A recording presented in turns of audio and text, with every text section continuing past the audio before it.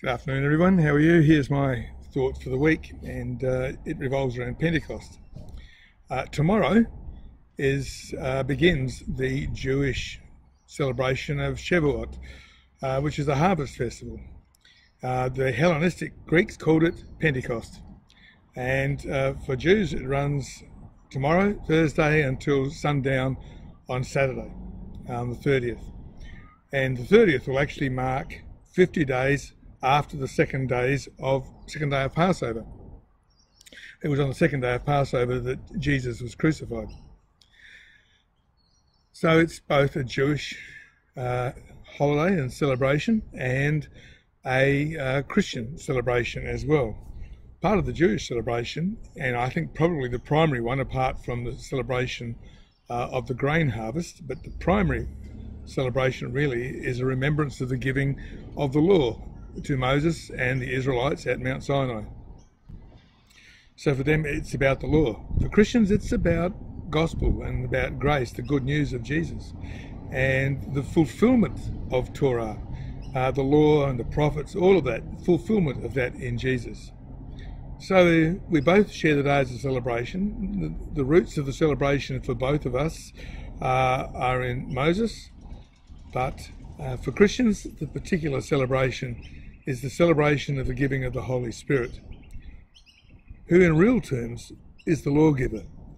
It wasn't Moses, it was God who gave the Ten Commandments and Torah to Moses, and he did that by his Spirit, and the same Spirit that spoke to Moses and gave the law is the same Spirit that has spoken to the apostles and to all the authors of the New Covenant, the New Testament, the Christian Bible.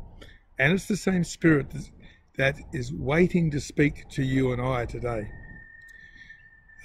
In the Hebrew Bible, the Holy Spirit spoke to prophets and to kings, to judges, but not to everybody. Now the Spirit wants to talk with everybody.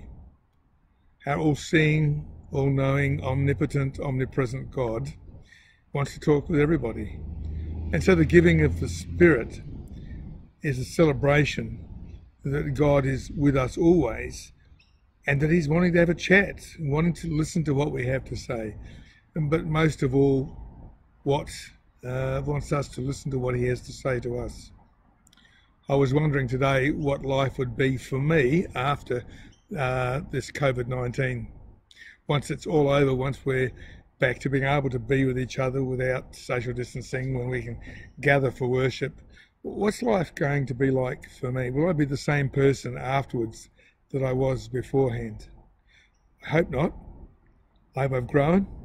I hope I've learnt some things, not just some skills in putting videos together and other things, but I actually hope I've grown as a person. I hope that I've grown not only deeper into the presence of God, but deeper into his will. I hope my will is more conformed to what he wants of me than it was beforehand.